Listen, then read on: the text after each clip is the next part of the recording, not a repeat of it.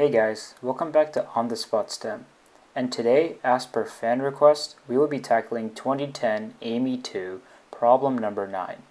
And the problem reads, let A, B, C, D, E, F be a regular hexagon, and let G, H, I, J, K, and L be the midpoints of sides A, B, B, C, C, D, D, E, E, F, and A, F respectively.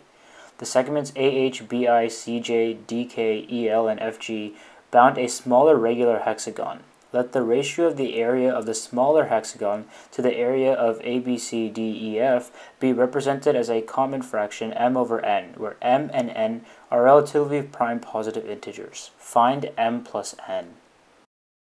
We can employ coordinate geometry to simplify this problem a lot. We just need to find where points alpha and beta lie, because once we find the distance between them, we know the length of the side of the smaller regular hexagon. And for this, we don't need to find the coordinates of all the points on the hexagon. We just have to find it for J, C, D, E, K, F, and L, because once I can find the equation for LE and KD, I can find alpha.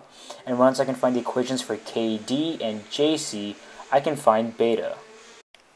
Now we can start assigning coordinates. Without loss of generality, assume that the side length of A, B, C, D, E, F has value 2, which means if E is at the origin, D is at 2, 0, and since J is the midpoint, it's at 1, 0.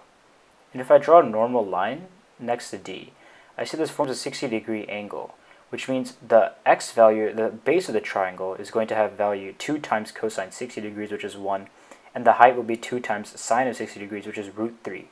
Which is why C will have the coordinates 3, root 3. And likewise, I can do the same thing on the other side of the hexagon and see that F will have a side length value of -1, root 3, which means that since K is the midpoint, K will have a value which is the average from F to E as -1/2, root 3 over 2. For the coordinates of A, we could either notice that it's going to be the same thing as from E to F, except we flip it so that the x is now +1, or we could use law of cosines to notice that AE will have a value of 2, root 3. So A has coordinates 0, 2, root 3, which means L, which is the midpoint, will have coordinates -1/2, 3, root 3 over 2. Now the algebra comes into play. We need to find the equations of the three lines EL, KD, and JC, because the intersection of EL and KD yields alpha, and the intersection of KD and JC yields beta. Notice that the equation for the line EL is y is equal to -3 root 3 times x.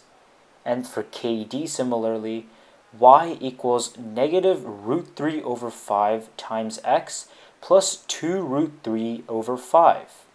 And for JC, y equals root 3 over 2 times x minus root 3 over 2. This is very straightforward algebra we use to find the equation of a line between 2 points. And for simplicity, so we can refer to this later, label line EL as 1, KD as 2, and JC as 3. We can easily see that point alpha will be the intersection of line 1 and line 2. And point beta will be the intersection of line 2 and line 3. From here, it's just straightforward algebra to find the exact coordinates. Let's first find alpha. It's the intersection of line 1 and 2. By substitution, I can set up the equation that -3 root 3x equals -root 3 over 5x plus 2 root 3 over 5. And by solving this simple one variable equation, I get x equals -1 over 7. And plugging this back into equation number 1, I have that the y coordinate is 3 root 3 over 7. We can do the same process to find beta, which is the intersection of lines 2 and 3. Instead of just directly setting up the equation, I know that the root 3's will cancel, so I can directly go to the proportion, saying 2 minus x over 5 equals x minus 1 over 2, which gives us that x equals 9 over 7, which means that y equals root 3 over 7.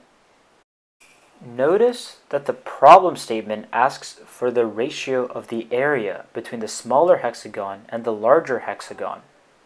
This is really fundamental. because the ratio of their areas will be proportional to the ratio of their side lengths squared. Even though the area of a hexagon is 3s squared root 3 over 2, we don't have to worry about the 3 root 3 over 2 constant since it's going to cancel anyways. Therefore, we just need to find the ratio of the side lengths squared of both hexagons. Hang on tight, because we're almost done. The small blue s squared is the side length of the smaller hexagon squared, and we can find the side length by the distance formula. For the x, the distance is 9 over 7 minus negative 1 over 7, which is the same thing as adding the coordinates squared, plus quantity root 3 over 7 minus 3 root 3 over 7 quantity squared. The reason we don't have to take the square root in this case for the distance formula is because we want the ratio of the areas, and so we want to find s squared. Remember, s is the same thing as distance in this case, so we don't need to square root it since we want the square value anyways. And likewise, the side length of the big black hexagon in this case is 2, so on the denominator we write 2 squared. And now we compute. The numerator evaluates to 112 over 49, and the denominator evaluates to 4. And when we simplify this expression, we are left with 4 over 7. What a small fraction, which makes the answer 4 plus 7 equals 11, which is also a very small answer considering that for AIME questions we'd expect a larger answer.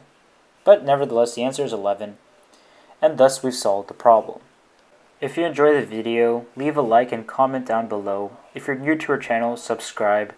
And if you'd like to see any other problems, please comment down below, and we'll try to get to them as soon as we can.